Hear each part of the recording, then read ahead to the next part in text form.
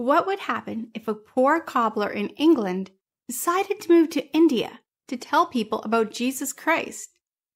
Well, if God called him to do that, then the world would be changed.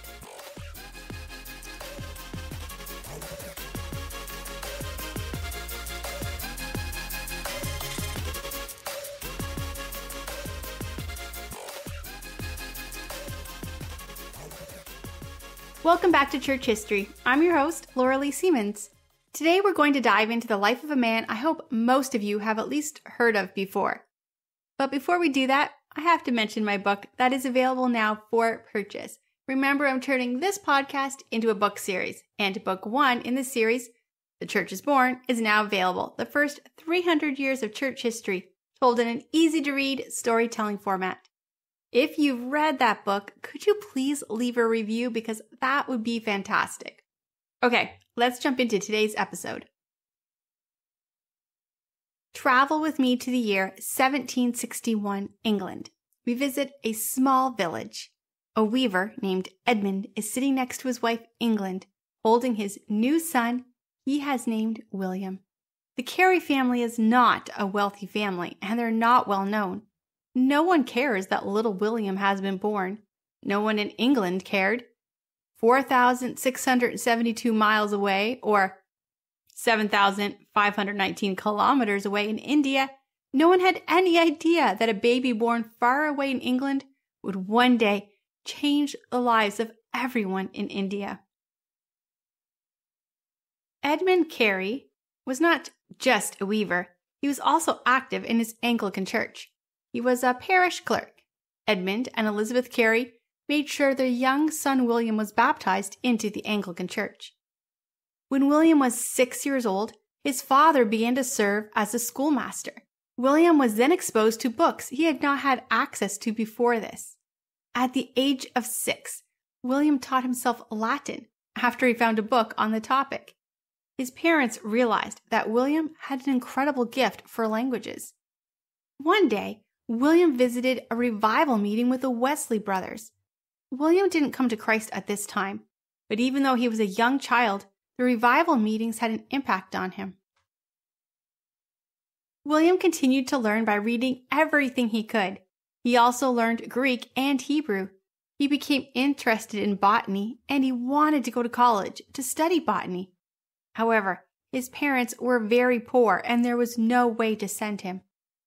Although he was exceptionally bright, his future would be simple. He got a job as an apprentice with a man named Thomas, and his job was making shoes. He became a cobbler. William was just 14 years old. His childhood had been full of dreams of great things he would do one day. He had studied and learned everything he could. And now, at the age of 14, his life had been laid out for him. He would be a cobbler. A man who worked with the cobbler took interest in young William and began to talk to him about Christianity. They began to debate theology. William remembered some of the things he had heard as a child when he visited the revival meetings with the Wesley brothers. William began to go with the man that he worked with to visit his church. The church was different than the Anglican church he'd grown up with. The church was part of the independent congregations. They were not part of any denomination, although they were kind of becoming a denomination themselves. One day, William gave in to the Holy Spirit, confessed his sins, and turned to Jesus. A few years later, the cobbler named Thomas introduced William to his sister-in-law, Dorothy. Dorothy had no education. She could not read or write. She also had no interest in education. The two were really not a good match. However, William married Dorothy when he was 19 and she was 26. Shortly after their marriage, the cobbler, Thomas, died and William took over his job. His life of being a cobbler was now set in stone. William became involved in a group called the Particular Baptists. This was a new denomination. William was then baptized as an adult. This was a big step since his family had baptized him as a baby into the Anglican Church. I need to do a full episode on the Baptist denomination, and I will in the near future. William was part of the group known as the Particular Baptists. The other group was known as the General Baptists. The Particular Baptists were very strong Calvinists. William and Dorothy were very poor. The home they lived in was small, damp, and full of mold. William and Dorothy had 2 little girls. Both times their babies fell sick and died. At one time, their one baby became very ill, and William was also ill and unable to help Dorothy care for the child. When the baby died from her illness, William was so sick he could not attend the funeral.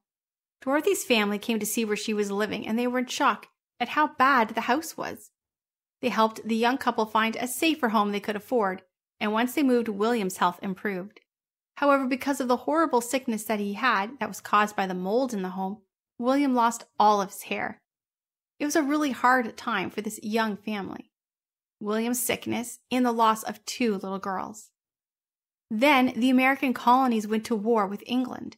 Although William was an Englishman, he sided with the American colonies. And when the king called for a day of prayer for all the soldiers, William held a prayer meeting for the American colonies. When the war eventually ended, William was happy to see the founding of the United States of America. Once William was able to work again, he continued his work as a cobbler, but he began to also pastor a small Baptist church called the Harvey Lane Baptist Church, and he also became a schoolmaster. William never lost his love for books, and during this time he read 2 books. One was the life and diary of David Bernard. We talked a little bit about David Bernard in our episode on Jonathan Edwards. While reading the diary, William became excited about the idea of reaching a people group that had no knowledge of Jesus Christ. At the same time, he was reading a book about exploring the world.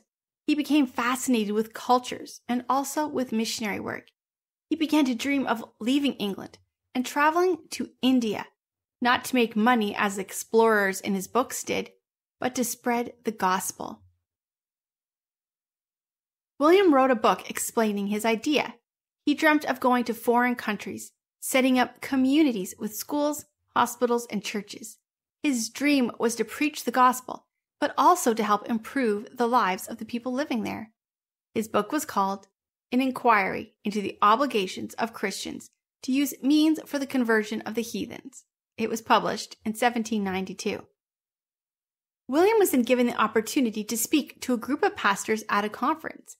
He laid out the plan that was in his book. A pastor stood up and said, "Sit down, Mr. Carey. If God wanted the heathens of India to be saved, he would do it himself. He wouldn't ask you for advice." One Christian historian has said that the Particular Baptist Society was more Calvinist than Calvin.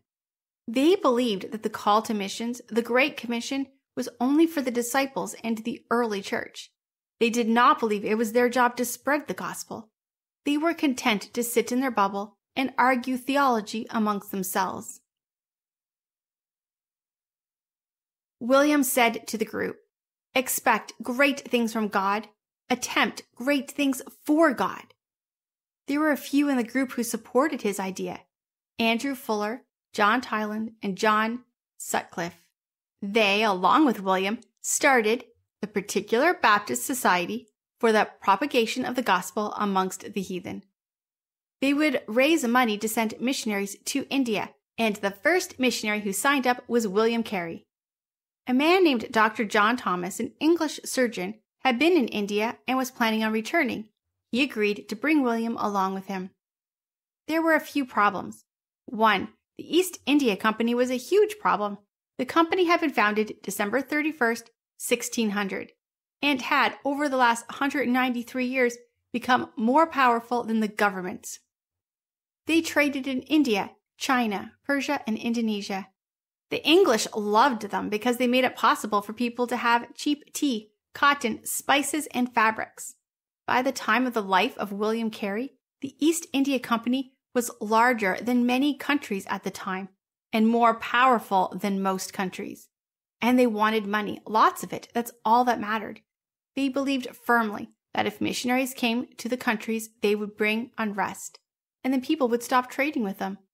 So the East India Company banned missionaries. How could a company ban missionaries? They were that powerful.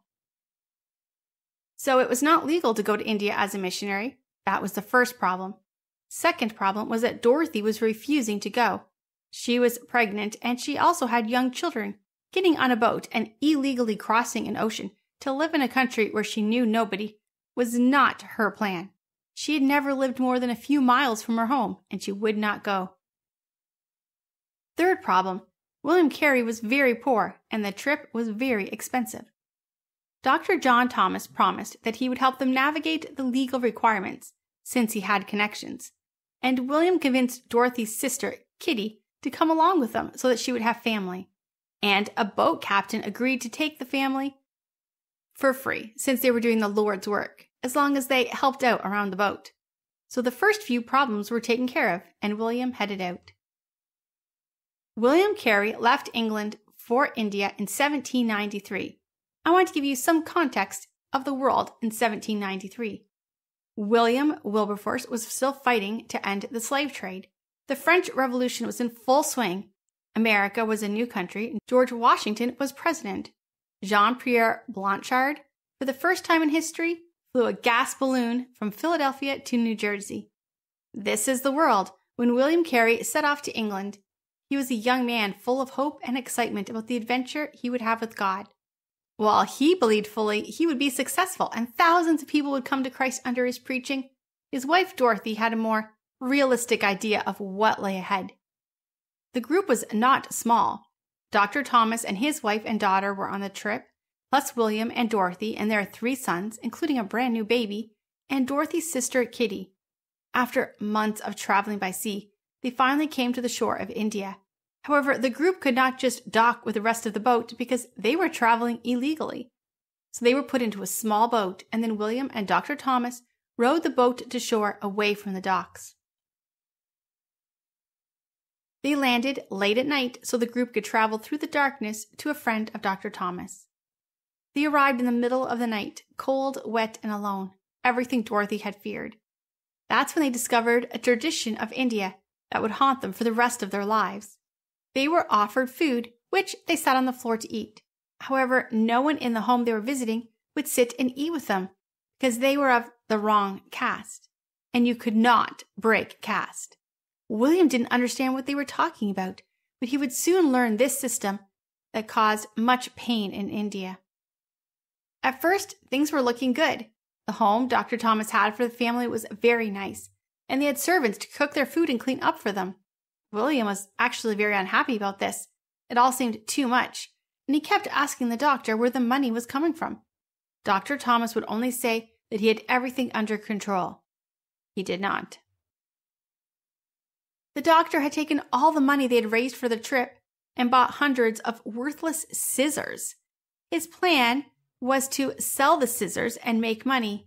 He thought he could multiply their money, but instead, no one would buy the scissors, and he lost all the money that they had. Then, the doctor was arrested because he had unpaid bills in England. In our episode on the Handel's Messiah, we talked about debtor's prison, and that if people didn't pay their bills, they were arrested. The doctor was arrested and taken away.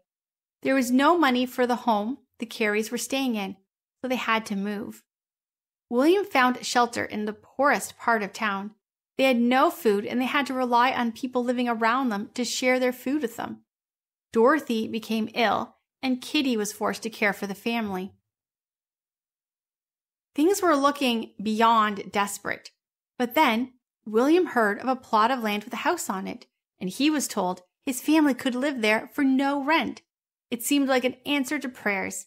He packed his family up and started the long journey to this new area of India. They arrived tired and hungry, but with hope. The land was beautiful and the house was nice. However, they soon discovered it was actually not available. There was an Englishman living in the house. However, once the man heard their stories, he agreed to allow the family to stay with him. He questioned their idea to live in this area if they wanted to be missionaries. After all, there was no people living in this area. And he planned on leaving himself. That was probably why they'd been told the area was free, because nobody wanted to live here. That was because of the tiger attacks. Over 20 men had been killed by tigers recently, so everyone had fled. So William and his family were living in a tiger-infected area with only one other man who was English. However, the family did have a warm place to live and food to eat, so although there were fears of tigers, their health did begin to improve. Then, William was offered a job in another town. He would have to move again, but he would have a home, although smaller, and he would have a job at a factory. He would also have access to many Indian people, and he would finally have an audience to preach. He had been studying the language this whole time, but he knew that if he was completely immersed into the language at the factory, he would definitely become fluent. So, William packed up his family again.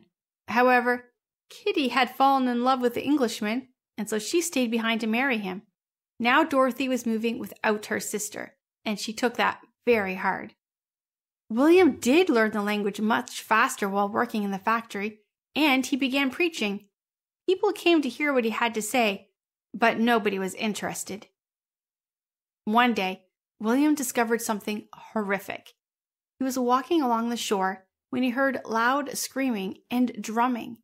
He followed the sound to see what was going on.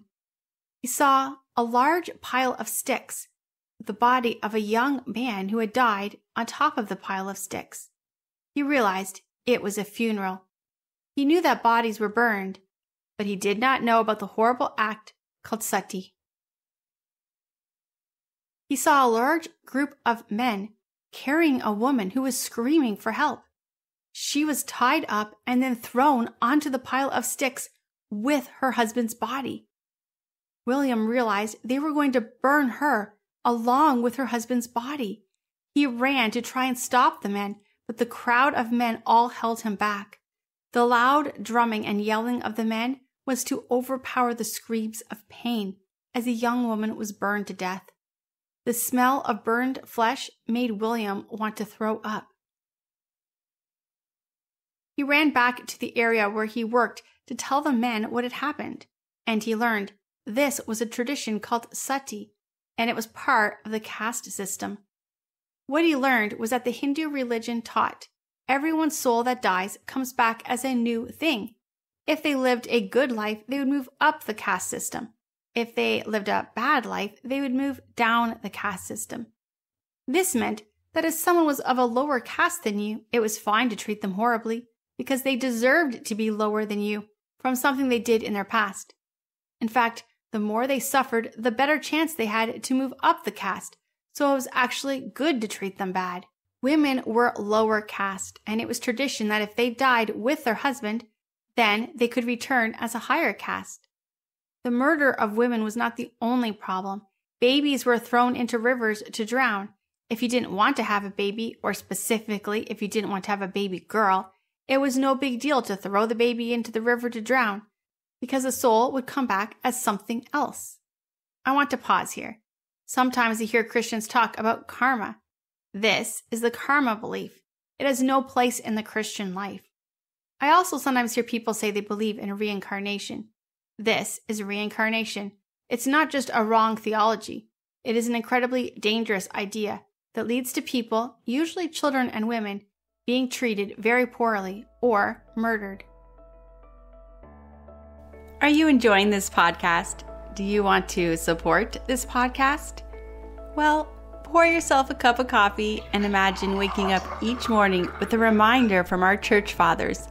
Check out our Etsy page where you can find mugs with quotes from great men and women of God. You'll find a link in the show notes. And now, back to our episode. William tried to get help from the West India Trading Company. However, they told him that since sati was part of the religion of the people, the West India Trading Company would not do anything about it. However, as William dove in to learn more about the Hindu religion, he learned that the religion did not teach sati. The problem was that there were so many Indian languages, and most of them did not have a printed version of the language. So the people following the Hindu religion did not even know that the religion did not teach sati. William saw the problem. The people of India needed books. They needed books in their own language. They, of course, needed the Bible. And he started his dream of translating books into the different dialects of all the languages. including the Bible. As he started this project, his son became very ill. Peter was only 5 years old, and he died suddenly from this illness. Because of the caste system, no one would help William and Dorothy with the death of their child. They had to prepare his little body themselves. William built a casket. They had to dig a hole, bury the coffin. There was no family to comfort them, no church to grieve with them. They were alone. This was a breaking point for Dorothy. She blamed William for Peter's death. She would yell at him and call him a murderer. She would go on to long bouts of screaming, followed by long bouts of refusing to get out of bed. She hated William, and she would not let that hate leave her. She also started to believe that William was unfaithful to her, and would scream and yell at him in public that he was a murderer and an adulterer. One day, William was at a breaking point. By this point, he'd been in India for 7 years. No one had become a Christian. His son had died. His wife hated him and was seriously mentally unwell. He worked at a factory.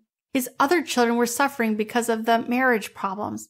And he had started to translate the Bible and other literary works, but he had no way of printing it. He was under constant threat of being arrested because he was in the country illegally, and he had to watch as young women were burned to death or babies were drowned in the river, and there was nothing he could do to stop it. In a state of depression, he began to believe that maybe God had not called him to India, that he had only a dream of a young man to travel and see the world and have adventures, that God was not with him. In his prayers, he began to see that he had been called to plant seeds and that he may never see a harvest. Would he be okay if God wanted to use him in the silence, alone, without anyone ever knowing about him? Would he be okay if no one ever came to hear him preach?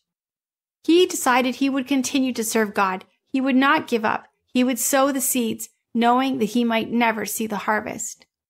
It was while William was going through this time of depression that 2 men came to India, Joshua Marshman and William Ward. They came with their wives. They'd been inspired by William and they wanted to join his mission work. Joshua was an amazing preacher, and William Ward was a printer in England. The men looked at the work of William with fresh eyes, and they saw some problems that needed to be fixed. They convinced William to move his family again. This time, they moved to an area of India that was controlled by the Dutch. The Dutch wanted missionary work, and they supported him. Joshua and his wife were teachers. They decided to start a school along with the church. They would charge money for the English and Dutch children and use the money they made to run the compound. They would then offer schooling for free for the children of India. William Ward set up a print shop. He began to work with William Carey to take the translations he'd been working on and start printing them. They worked on printing the Bible, but also printing works of India in the language of the people. Then a lady named Charlotte moved to the compound to help. She saw that the Carey children had been left basically to fend for themselves for many years and had become kind of wild. She became like a mother to the boys. It was the year 1799. This was the end of the French Revolution. The school compound was built, and the group had been given legal authority under the Dutch to preach. Dorothy continued to get worse. At one point, she tried to murder William. The next year, in 1800, a man named Krishna Pal became a Christian and was baptized. He was the first convert. William was given the honor of being the one to baptize Krishna. 1 year after the first convert, the New Testament was printed. At that moment, William realized that God had called him not to preach, but to use his gift of languages. And from that moment on, that's where he put all his effort. He went on to translate the Bible into many, many dialects. Some of the dialects had never been written, and he had to first create the written version of the dialect and then translate the Bible into that dialect. He also translated many pieces of literature, including the teachings of Hindu.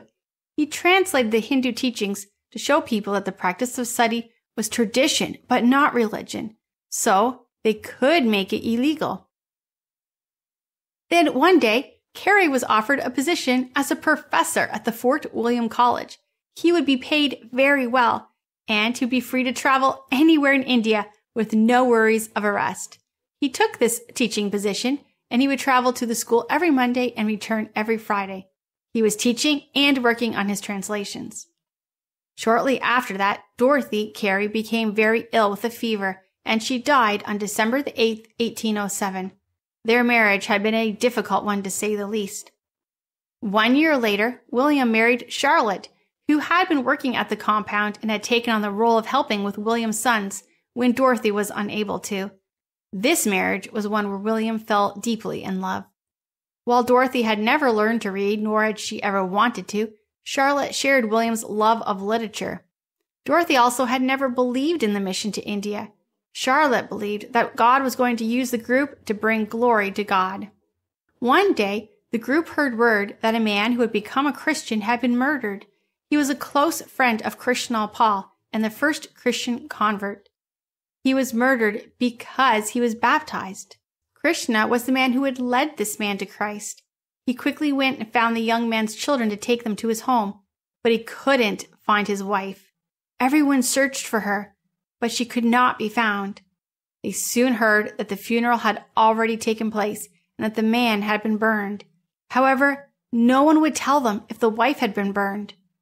But they feared the worst. Carey continued to work to have sati made illegal. A few months later, the British Governor-General agreed. The practice was tradition and not part of the Hindu teachings, so it could be outlawed. Carey was so excited, and he helped publish the law in many different languages. Shortly after that, the wife of the young man killed for his faith walked into the compound. She had been hiding so that she would not be burned. Now that it was illegal, she could come out of the hiding. She stayed on the compound, and she became a Christian also. The group had established both a boys' school and a girls' school at this point. They had a large publishing press, and William's family was happy. Things were going really well. Then, one night, a fire broke out. The printing press burned to the ground, and they lost all the books that they had translated. They had to start all over from scratch. But they didn't give up. They rebuilt the press and began the translations all over again. In 1818, the three men, Ward, Marshman, and Carey, established a college. The college was for anyone who wanted to study the Bible, arts, or science. There was one rule: no caste system. Everybody would eat together, study together, and everyone was welcome. 2 years later, William started the Agriculture Society of India. He then realized that the Indian people needed their own newspaper so they could tell the world stories from the Indian point of view, instead of from a Dutch or English point of view. He started a newspaper and had it run by all Indian people. He then created a library system in India to make sure everyone had the opportunity to read books in their own language.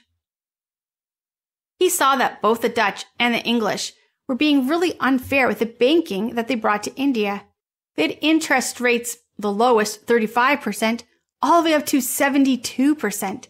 So William Carey started a banking system for the Indian people. He brought a study of astronomy to the people of India, and he was the first person to write in India about forest conservation. While William was doing the work with the gifts God had given him, William Ward and Joshua Marshman continued to preach, and many people were coming to Christ. In 1821, after 13 years of marriage, Charlotte became ill and died. This was a very difficult time for William. Around that same time, a man named John Dyer became the secretary of the Missionary Society, and the two ran into a lot of conflict. So William had to leave the compound where he'd been working for many years. At the age of 62, William married a 45-year-old widow named Grace. She took care of William for the last few years of his life. William Carey died on June the 9th, 1834. He had lived in India for 41 years. William Carey is often called the father of modern missions. Here's a list of some of the things he accomplished. He abolished the customs of infanticide and sati. He started a college. He started schools for boys and girls. In fact, over 100 schools in India were created. Around 700 people were converted to Christ. He put the Bible into the hands of ordinary people by translating the Bible into 34 Asian languages. He wrote dictionaries for the languages that didn't have dictionaries in their dialect. He started 19 missionary stations. He co-founded the Particular Baptist Society for the Proclamation of the Gospel amongst the Heathen. The organization eventually changed its name to BMS World Missions, and it still carries out the Christian missions all over the world. He created a banking system. He started The Statesman, the first newspaper run by Indian people for Indian people. His life inspired tens of thousands of people to give themselves to missions work. And when God called him, he was just a poor cobbler, a lay pastor in a small church in a tiny village of England. Somebody who had never even gone to college. I hope you enjoyed this episode of Church History. To hear more podcasts, to read some blogs, or watch videos, check out my website at lauraleesiemens.com. And I'm going to see you right here next week.